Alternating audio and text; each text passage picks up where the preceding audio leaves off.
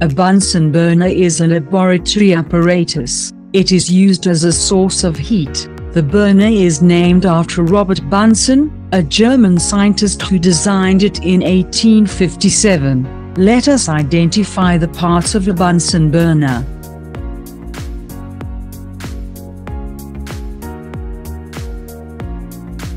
The type of flame produced when the air holes are closed is called a luminous flame. It is produced when there is no enough air to mix with the gas. This causes incomplete combustion. This flame is not preferred for laboratory work.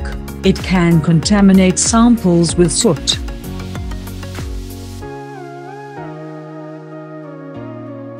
The type of flame produced when the air holes are open is called a non-luminous flame. This flame is suitable for heating in the laboratory.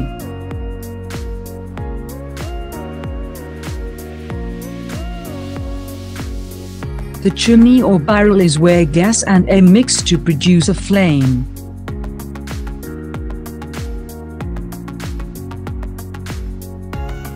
The collar opens and closes to control the amount of air entering the chimney. It turns clockwise and anti-clockwise.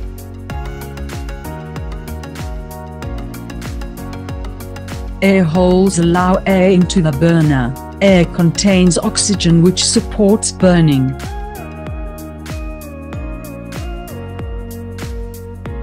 The gas valve or tap controls the amount of gas entering the Bunsen burner.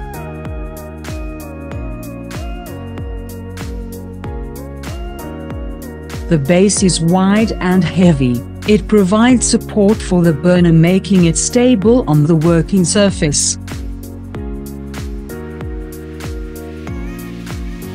The rubber tubing connects the gas inlet to the gas source.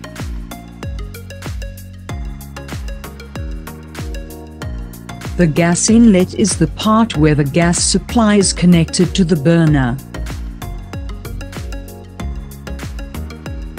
Other sources of heat that can be used in the laboratory include the following: a candle, a spirit lamp, a kerosene stove, and a gas stove. However, the Bunsen burner is the most suitable and the recommended source of heat for use in the laboratory.